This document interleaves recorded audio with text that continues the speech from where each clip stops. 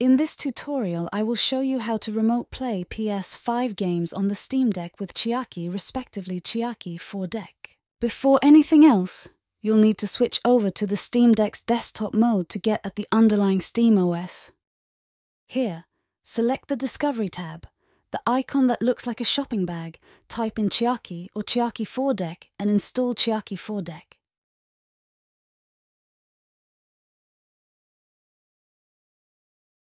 With Chiaki installed, enable the Remote Play feature on the PS5. For this, switch on the PS5 and select Settings, System, and then Remote Play. Enable Remote Play. Go back to your Steam Deck and press the Steam icon on the bottom left side of the taskbar. Select all applications and double-click on Chiaki4Deck. It will detect the PS5 on the same network. Now close or minimize the window and open a browser on your Steam Deck. Go to psn.flipscreen.games and type in your PSN username. All links will also be in the video description. Click on Submit and you will get your encoded ID for Chiaki. Copy the ID, go back to Chiaki. Click on the PS5 and paste the ID into the PSN account ID field.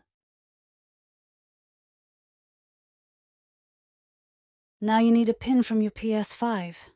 Go back to your PS5. Go to the PS5 Remote Play screen and select Link Device to get a temporary PIN. Enter the PIN on your Steam Deck without spaces. Click Register and wait for the PS5 to register. Now you can change some settings if you want. I, for example, changed the video resolution to 1080p. If you want to use Chiaki in the Steam Deck's gaming mode, open Steam in desktop mode. Click Add a game on the bottom left of the Steam app. Then add a non-Steam game. Select Chiaki and add it.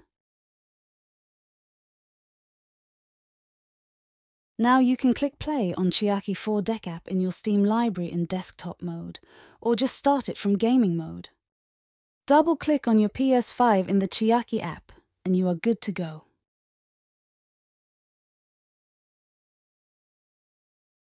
Now you are all set and done. Have fun. If you have any questions, feel free to ask. And subscribe if you want to see more videos like this.